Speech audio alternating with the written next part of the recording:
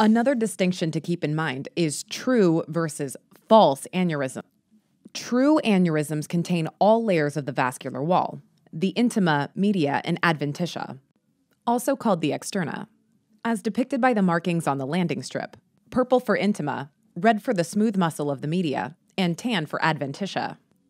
False aneurysms, or pseudoaneurysms, on the other hand, don't include all the layers. One example of this is seen in the setting of vascular trauma, when rupture of the intima causes the formation of a periarterial hematoma encased in adventitia.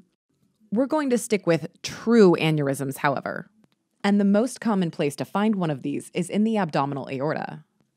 Also, you see how we've placed the bulge underneath those kidney-esque pulleys?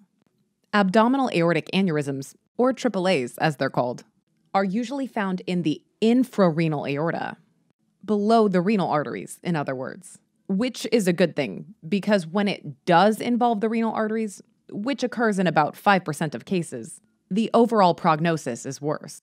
This can lead to kidney injury, and treatment is much more difficult. Now, the whole point here is that we need an initial injury, something that causes a localized weakness in the vessel wall so that it starts expanding. In the case of AAA, the pathologic mechanisms of aneurysm development and progression aren't fully understood, and are probably multifactorial. Nevertheless, we do know what risk factors contribute to aneurysm formation. The big one to remember is atherosclerosis. It turns out that many patients diagnosed with AAA will also have coronary artery disease or peripheral artery disease at presentation. Not only that, atheromatous plaques are commonly found right inside the aneurysm. Here's where it gets a little hazy. It's logical to think that the plaque itself is responsible for the initial aortic injury that leads to aneurysm formation. You've got all the ingredients. There's local inflammation. Throw in some metalloproteinase and elastase activity. Maybe even some cell necrosis. You know, all that stuff we covered in our atherosclerosis treasure hunt sketch. And bam! A weakened and dilated aorta. Studies increasingly show, however, that atherosclerosis may occur in parallel with aortic aneurysms, rather than directly cause it. In other words, these two processes share many risk factors, and thus can occur together. The most prominent risk factors include age, cigarette smoking, and male sex, all of which are embodied by Commander Wetcalf. Just look at all those ribbons and medals and semen regalia all over a shirt. Could have used better phrasing.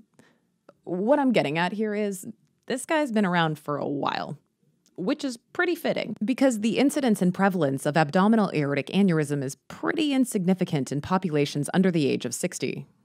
It's pretty rare in women as well. The prototypical patient is a 65 to 80-year-old Caucasian man. In fact, 5 to 10% of patients in this demographic will have a AAA. Not only is the amount of smoking correlated with the risk of developing AAA, it's also associated with larger and more dangerous aneurysms. So talk to your patient about smoking cessation. Quitting will decrease the odds of developing a AAA, with the greatest benefit among those who have quit for more than 10 years. Unfortunately, the odds never return to baseline, suggesting that some degree of vessel damage inflicted by smoking is permanent.